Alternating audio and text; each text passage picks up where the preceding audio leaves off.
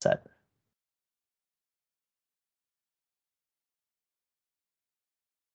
All right, it should be recording now. Excellent. Thank you, Nina. All right, so quick overview of what we'll be going through today.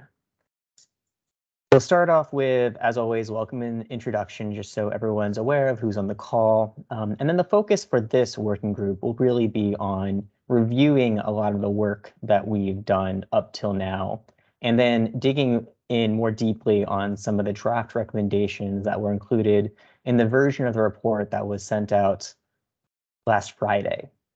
So I want to make sure that everyone has a chance to understand and comment directly on the recommendations that were relevant to this working group specifically, as we're planning on incorporating all feedback and comments into the final review round for the report before it goes to the Connecticut legislature in January. So we'll start out by reviewing the working group deliverables as they were set out in the charter for this working group at the beginning of this initiative. Then we'll review some of the key findings that were surfaced throughout the time that this working group was in place, reviewing some of the slides and other content materials that were presented at past working groups. Then digging into draft recommendations, and then finally ending with next steps.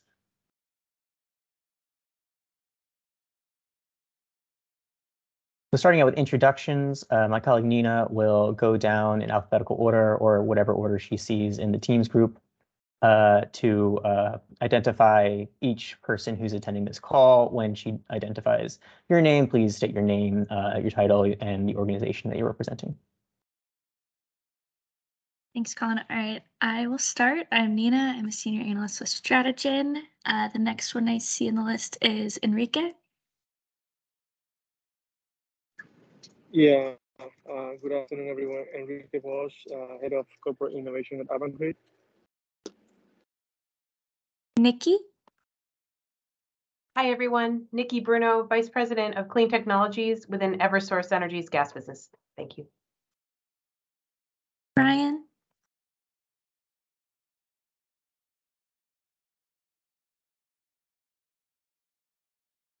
Chris. Yep. Chris Capuano, Nel Hydrogen. Aaron. Aaron Child, Stratogen Consulting. Jordan. Jordan Ahern, intern at Stratogen. Adolfo. Adolfo Rivera, Senior Director, Green Hydrogen, Avangrid. Lydia. Hi all, Lydia Rupert, Connecticut Deep. Sam. Hi all, Sam Danowski, she, her, Sierra Clubs Connect.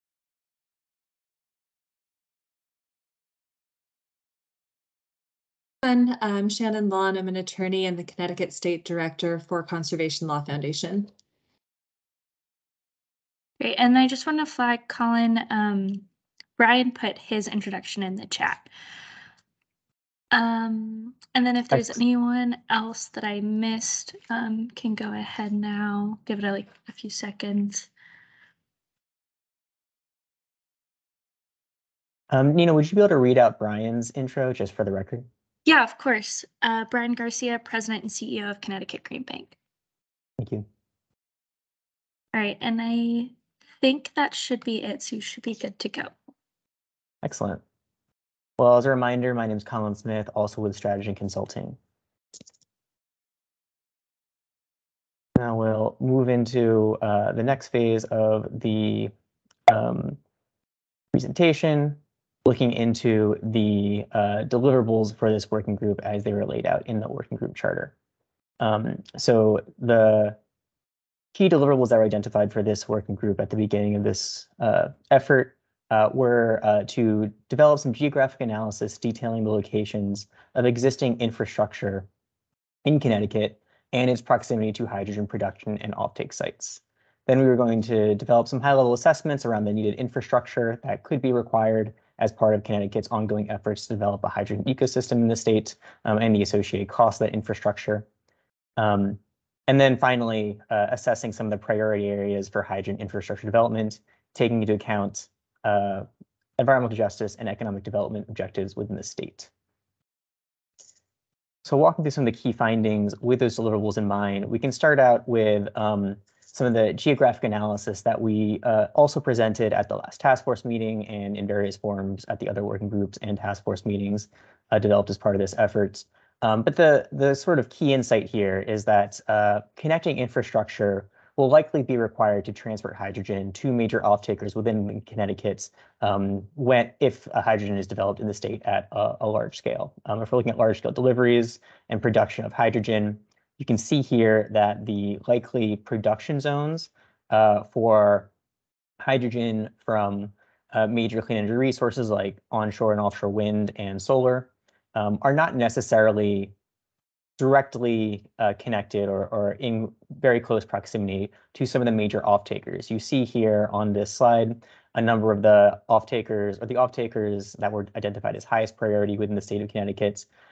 Things like peaker plants or power plants, airports, shipping ports, fueling stations, and major highways for long-haul trucking, as well as things like hospitals, high-heat manufacturing, and data centers that could employ fuel cells or hydrogen to provide backup power or primary power for industrial processes.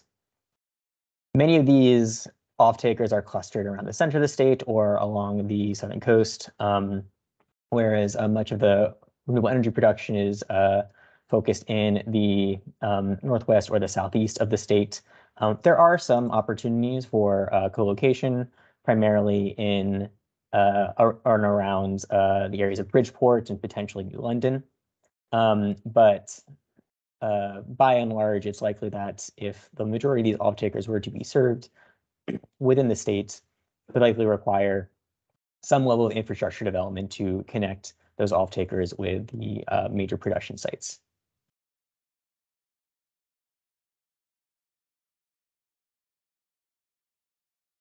Now, digging a bit more deeply into that geographic analysis and factoring in environmental justice and economic development objectives, you can see there are a number of areas where hydrogen infrastructure development, indeed hydrogen industrial development in general, could create opportunities for environmental justice and economic development objectives to be met. You can see a number of major potential hydrogen off-takers are located in or near areas that are identified as environmental justice communities or distressed municipalities within the state of Connecticut. Again, Bridgeport and New London arises potential areas where both offtake and production are located, and also opportunities where there could be a chance to either support economic development in an otherwise distressed municipality or improve air quality for communities that have traditionally been at the front line of pollution issues. Colin, you've got a hand from Shannon. Yes, Shannon. Yeah, thank you. So I definitely understand flagging that there could be economic development opportunities in some of these distressed municipalities and EJ communities. But I think there's a tension here with the potential for adding to cumulative siting burdens in these communities if projects were to be sited there. And I don't know if that's discussed on a later slide, but I think that's worth flagging that that there is that tension, and maybe some of these communities, might not want to have projects sited when they may already be burdened by energy and industrial infrastructure. This is a really good call, Shannon. Thank you for raising that point, because it's true. If there was large-scale hydrogen development in these regions, the benefits may be associated with additional siting needs for pipelines or potentially hydrogen trucking. Questions that would definitely need to be addressed in order to make this transition actually equitable and make sure that people are are able to benefit from this development and not hindered or having their communities damaged in ways that perhaps in the past they were by related energy developments. And we plan to address a number of those concerns in the recommendations. So I would reserve any more discussion on those topics until that discussion at the end, if that's all right. And maybe, Colin, if you wouldn't mind me just chiming in briefly, I think, not to spoil any cliffhangers, but one of the things we've been thinking about specifically in the recommendations is how we support communities to be able to voice their perspectives and opinions and participate in these processes. And so we would love any feedback that folks have on, whether some of those suggestions, recommendations are in the right directions, or if there's other things that we might think about to help communities be a part of these conversations. So, Colin, I don't know if the recommendations will get into some of those community engagement pieces, but yeah, that's a great call out. They will, but also that's one of the reasons why they're draft recommendations and we're putting them in front of everyone on this working group, because if they do omit any important pieces related to what Shannon mentioned or any other concerns that other people have front of mind, please let us know and we can work to incorporate them into the final recommendations that are sent to the legislature. And Sam, I see that as we've been talking, your hand came up. On a related note, the potential for increasing NOx emissions by combusting hydrogen would be another issue we'd want to avoid. When I look at this map, I think the burden of pollution, not just energy infrastructure, but the pollution associated and high asthma rates are an issue here. And so I just, the research on NOx emissions is pretty solid. I want to make sure we're also avoiding that.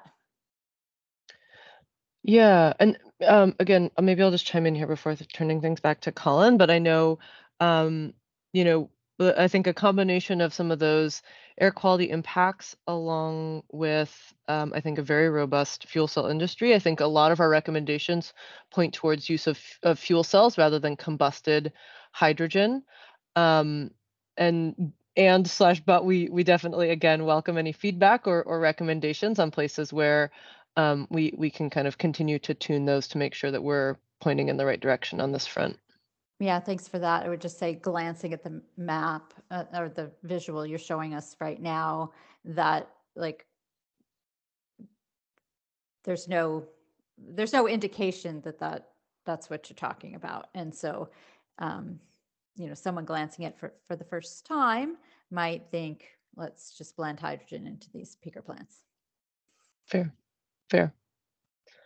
Okay. Great points all around, and I think this is a good sign. We'll get some good engagement on the recommendations. But Colin, back to you in the meantime. Thanks, Erin. So going into more detail about the infrastructure pieces that we've discussed in the past, past presentations have focused on sort of 4 components of the hydrogen supply chain: transportation, storage, compression, and then liquefaction, all of which are important pieces potentially to incorporate into Connecticut's own infrastructure development within the state based on need. So going into a bit more detail on each of those elements, in terms of transport, there are a handful of ways to transport hydrogen to final end users under stable demand conditions, where you're trying to transport high volumes. Pipelines tend to be the most economic form of hydrogen delivery. In terms of high volumes, we're specifically looking at volumes greater than 150 metric tons of delivered hydrogen per day. Other forms of delivery, such as truck delivery, can be competitive for smaller volumes or for applications beyond the reach of hydrogen supply pipelines. In terms of storage, for large-scale hydrogen storage, some of the best options include storage of hydrogen underground, particularly in salt caverns, due to their low permeability and their ability to handle high pressures. There is also the ability to store hydrogen in individual units, compressurized containers at lower volumes, but at higher volumes, underground storage tends to significantly decrease the cost of storage per unit of hydrogen stored. Compression is another important component. Hydrogen is usually produced at low pressures and needs to be compressed to higher pressures in order to be economically transported either via pipeline or via truck. And then liquefaction is another potential component of this hydrogen supply chain for particularly truck delivery or delivery via rail or ship. Liquid hydrogen sometimes being desirable compared to gaseous hydrogen because it allows you to fit essentially a lot more hydrogen into a smaller space, although there are associated energy costs and infrastructure needs to develop this capability. There's a hand from Nikki. Yes, Nikki? Hi, Colin. I just had a question under the transport bullet. Did we consider at all any other sort of forms of transportation, whether it be barge or rail? Those were two that came to mind. Or is that going to ultimately be part of the recommendations as something that needs to be looked at if we're doing kind of all-encompassing looks at all methods? I'd say the latter. I don't know that we specifically called out barge and rail as possibilities, but you're right, they are certainly ways to deliver hydrogen. We focus largely on pipelines and trucks because they tend to be some of the more flexible options, but we can definitely make sure that that is included in ultimate recommendations for Connecticut to look into when they do more detailed analysis on potential delivery methods. Yeah, I think that would be great. And I can put some comments to that in the report, but just especially since we have the coastline and there's also some, I believe it's either DOE or under the IIJA for port, upgrades, dollars associated with that, maybe there's something there, but thank you for that. Of course, no problem.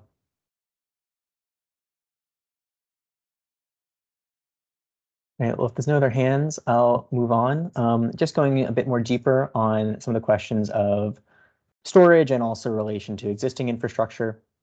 So the development of a large-scale hydrogen economy would likely require deployment of the 4 different types of hydrogen infrastructure at scale. So looking at ways to produce, store, transport, and deliver hydrogen effectively. Pipelines and at-scale storage and salt domes can significantly reduce the cost of transporting and storing hydrogen compared to on-road transportation. But to develop infrastructure of this scale, you would really only do it if you had a level of demand within the state that could justify that type of infrastructure development. Otherwise, the cost per unit delivery would simply be too high. So ways to potentially reduce the need for this type of infrastructure could be co-locating hydrogen in production and demand to reduce the need for connecting pipelines, or even combining clean energy feedstocks like wind and solar to create a more constant production profile for clean hydrogen so that you can supply off-takers that need a constant supply of hydrogen without necessarily depending on or needing to tap into large-scale hydrogen storage. But in turn, to the extent that large-scale hydrogen storage is needed, as mentioned before, salt caverns provide some of the lowest cost ways to store this bulk hydrogen. Nearest salt caverns that would be accessible to Connecticut are likely in Western New York or Pennsylvania. If integrated into a regional hydrogen network, accessing these caverns is certainly not without the outside the realm of possibility, and there could be opportunities to leverage existing right-of-ways for pipelines in the state, gas pipelines in the state, to develop this hydrogen-based network. You can see some of the major pipeline routes in Connecticut in the picture in the bottom left. And Colin, I think we got a question actually on the last slide, the previous slide, about cost estimates for some of these different options. And also maybe you can speak to the way that we're thinking about these kinds of research elements in terms of creating transparency about sort of the toolkit and types of infrastructure that will be needed for hydrogen versus coming up with specific recommendations about what we're expecting the state to do with these different options. Absolutely. So the first question actually sets me up really well for the slide after, the slide that I just presented, talking about some of the costs for this connecting infrastructure, which can vary significantly with volume and distance. Here are some general high-level cost estimates developed by Bloomberg New Energy Finance, which provide a really helpful insight into some of the solutions that might be employed for different purposes in Connecticut. So going kind of top to bottom, transmission pipelines are really a very cost-effective way of transporting hydrogen when you're looking at transporting very large amounts of hydrogen, over 100 tons a day, over very long distances. In Connecticut's case, that would likely be required to connect the state to underground storage out of state, but likely not needed for in-state delivery. In-state delivery could likely be accomplished by distribution pipelines, specifically to concentrated end users like ports or industrial facilities that can support the level of demand needed to justify a distribution pipeline. Then trucking delivery could be an effective solution for distribution to more distributed end users like fueling stations or critical facilities that would use that hydrogen as a source of backup power. You can see some of the cost ranges for this infrastructure in this graphic. In some cases, some of these costs might stack on top of each other. If you have trucks pulling hydrogen from a distribution pipeline at an industrial facility, you would have to incorporate both the cost of those pipelines and the trucks. And also, I think it's relevant to point out that the goals of this working group were really only to develop some high-level estimates of what some of the major infrastructure pieces and potential costs can be in order to develop a detailed cost estimate for the state of Connecticut would require a much more detailed study in terms of distances that pipelines or trucks would be required to travel, in terms of locations and relative volumes of production and offtake at different areas, in terms of the locations that these pipelines would be moving through, and understanding the permitting requirements, the cost of building in more densely populated areas, and of course, the importance of getting community buy-in and working in coordination with the communities that these infrastructure developments would be proposed in.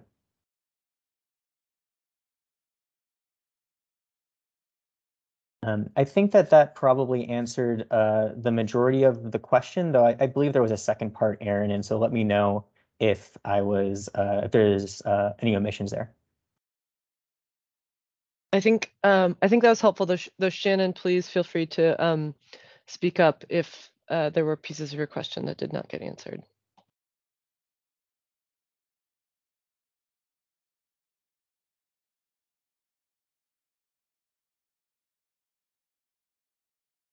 Okay, sounds like we're good. I'll also point out that this graphic looks at liquid organic hydrogen carriers as a method of truck delivery.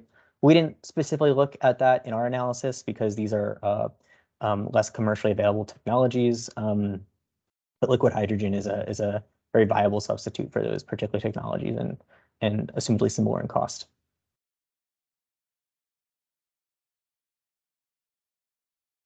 And now looking at sort of the relevance of this infrastructure and the cost of this infrastructure to the supply and use of hydrogen in the state of Connecticut. You see here a plot of the hydrogen supply and demand curves that were developed as part of the uses and sources working groups respectively, kind of plotted against each other. So the orange line shows the amount of hydrogen that we required for different end uses, and the price that hydrogen would need to be delivered at in order to be competitive against existing fossil fuels. The blue line plots the supply of hydrogen from different resources, solar, onshore, offshore wind, and the price at which it could be produced at the point of production. This particular chart, there is, to get the full detail, I would recommend attending the Uses and Sources Working Group tomorrow. For the purposes of infrastructure, the key takeaway here is that there is a substantial amount of hydrogen that could be produced at around $2 to $3 per kilogram from clean energy sources like onshore wind, offshore wind, solar, and potentially nuclear. And there's a substantial amount of opportunity for hydrogen to replace high-priced fossil fuels like diesel or bunker fuel. The higher parts of the orange line are really those applications that are utilizing those higher cost transportation fuels.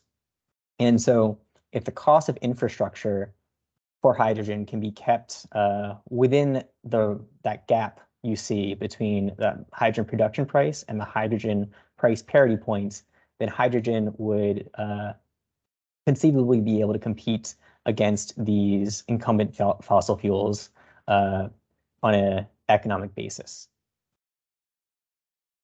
Now you'll see there's a number of parts of the orange line that fall underneath the blue line. These are largely end uses that would utilize hydrogen as a replacement for natural gas. In this case, the high cost of natural gas, or sorry, the low cost of natural gas make it particularly difficult for hydrogen to compete, even when produced at low prices and delivered at low infrastructure costs. In these cases, hydrogen use would likely be driven by decarbonization targets and the ability for hydrogen to be a more cost-effective decarbonization solution than the most likely alternative for hard to electrify or hard to decarbonize end uses.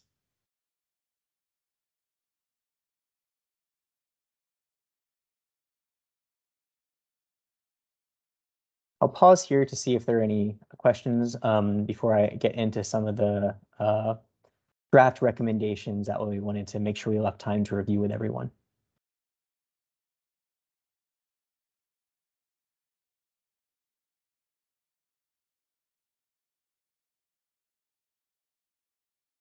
If there's nothing, I'll go ahead and move through to draft recommendations. So the draft recommendations for this particular working group are not as numerous as some of the other working groups, but they're very important and are worth taking some time to look into and dig into a bit more deeply. This is the most in-depth recommendation in the report related to infrastructure. It's focused on having deep lead interstate and interagency coordination to develop a hydrogen roadmap and strategy that identifies approaches to a clean hydrogen backbone that would enable the cost-effective and scaled transport of hydrogen within the state, as well as other research and infrastructure investment opportunities that would inform policy development funding and R&D strategy. And this would all be done in consultation with ecosystem stakeholders. This is really the more detailed analysis that was mentioned earlier on in this presentation, where there's a greater focus on identifying the exact costs of potentially the exact cost of hydrogen delivery in the state of Connecticut based on production and demand and the relative distances for delivering hydrogen across the state. So we'll look at current technologies available for hydrogen transport, including looking at the potential to use hydrogen pipelines or alternatively using electrical transmission to transmit renewable energy to different consumption sites, which would then produce hydrogen on site using that transported electricity. Looking at the role of hydrogen transport costs and the overall delivered cost for hydrogen in the region. And then looking at some of the cost and funding mechanisms that could be used to enable the development of infrastructure and production of hydrogen at a cost that would be competitive with fossil fuels. And then, this roadmap would also be designed to ensure that there's full alignment with state policies and goals and alignment with the regional hub activities.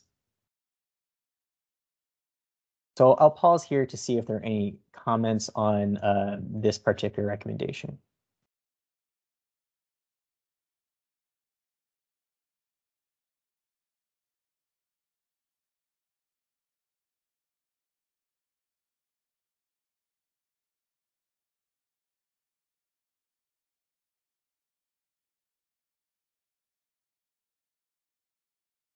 All right, well, not hearing any, I'm going to continue on to the second set of recommendations. These are also where DEEP is identified as the most appropriate agency to enact these recommendations. In this case, we're looking at investigating the need for hydrogen fueling stations that could support the development of and use of hydrogen across a number of different transport sectors, and coordinating with the Connecticut Department of Transportation to develop more specific strategies for optimizing the sizing and location of those fueling stations, as well as funding for those fueling stations. This could include an assessment of major transit routes to determine which refueling locations would best serve regional transit needs, which is something I've heard discussed as some being important in past working groups and conversations I've had with stakeholders. In addition, the last recommendation for this working group is asking DEEP to work to clarify and then work with relevant agencies and stakeholders to explore an acceleration of permitting for hydrogen infrastructure. This would be helpful to scale development at the speed needed to transition to a clean economy. Although it's important to ensure that these permitting requirements are transparent and readily understood by all stakeholders. One example of this type of efforts took place in California, where the Governor's Office of Business and Economic Development published a hydrogen station permitting guidebook to streamline the process of permitting hydrogen fueling stations.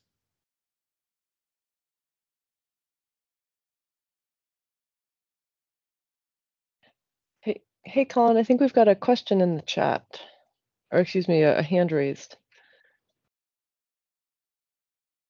Shannon, do you want to go ahead? Yeah, thank you. Can you hear me? Mm-hmm. Yeah, just on the acceleration of permitting, definitely agree that that would need to be transparent and understood by stakeholders. But I would also suggest the establishment of some guardrails to ensure that any projects are not resulting in adverse impacts on communities or the environment, which is always a concern with waivers and other accelerated permitting processes.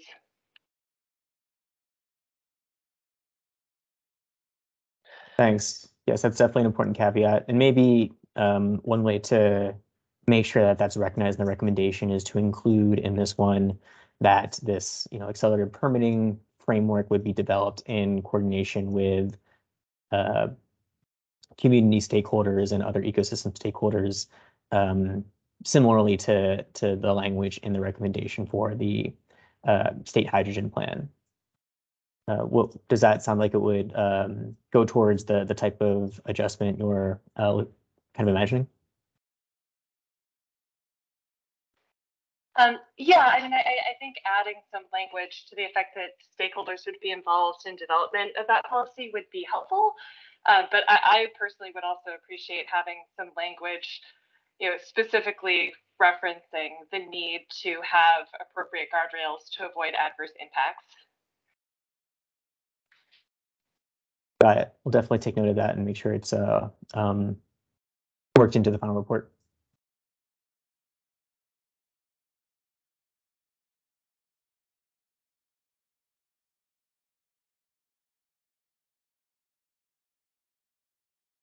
Any other hands raised or questions in the chat?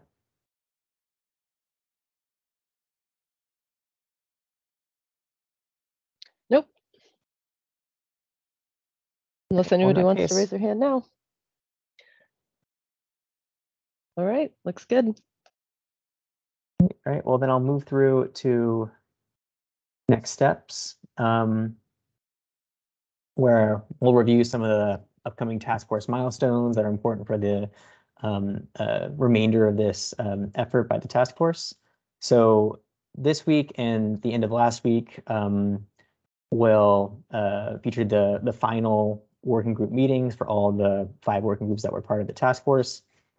Funding and policy and workforce development last week, and then sources and uses will meet in a joint meeting tomorrow at 1 p.m. The draft final report for the task force was distributed last Friday for stakeholder review. We would appreciate providing all feedback on that final report by the end of this week. at noon Eastern time.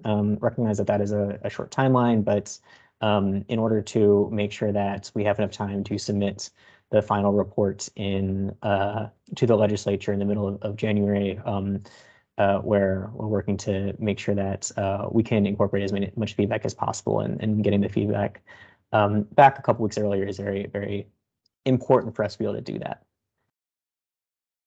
So following the submission of stakeholder feedback on the 23rd, we'll distribute final report text to the task force on January 6th, so that at the January 10th task force meeting, we can have a vote out on the final report and the recommendations contained within it, then sending the report to the legislature on January 15th, according to statute.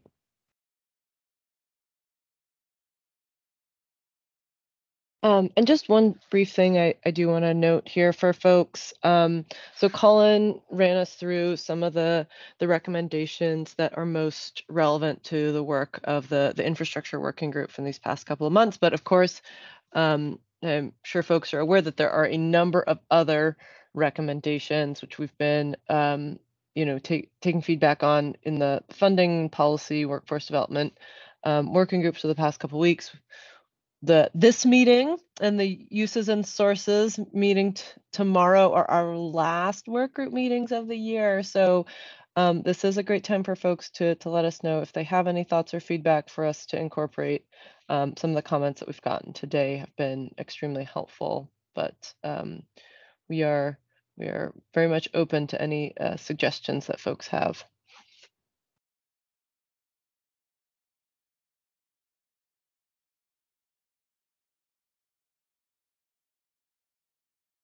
Okay, I'm not hearing anyone shout out or raise their hand or drop anything into the chat. So I just want to remind folks, doors open, but otherwise, Colin, back to you for the regularly scheduled programming. Excellent. So this is the last slide, just final reminder of the schedule for working group meetings. We just discussed this in the last slide, but we're in this is the final working group set of working group meetings for the task force. The final working group being the uses and sources combined working group, which is scheduled to take place tomorrow at 1 p.m. So everyone on this call is welcome to join that as well. If you'd like more context, anything discussed here, or are just generally interested in understanding and seeing the recommendations connected to those working groups in particular.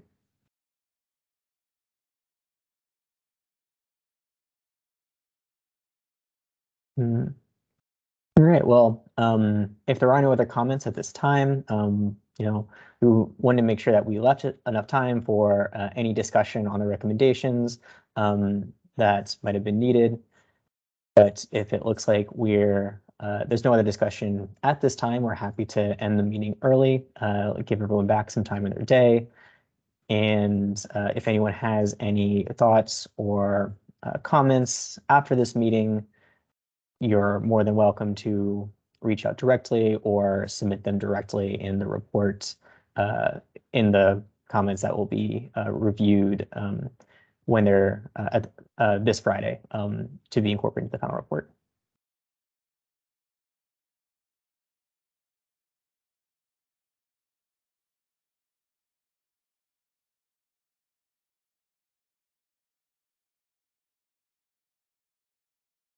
All right, well, thanks so much, everyone. Have a great holiday season, and I appreciate your engagement through this process. Thank you, everyone. Thanks Have a so good much, week. folks. Thank you, Take Colin. care. Bye-bye. Bye. Take care.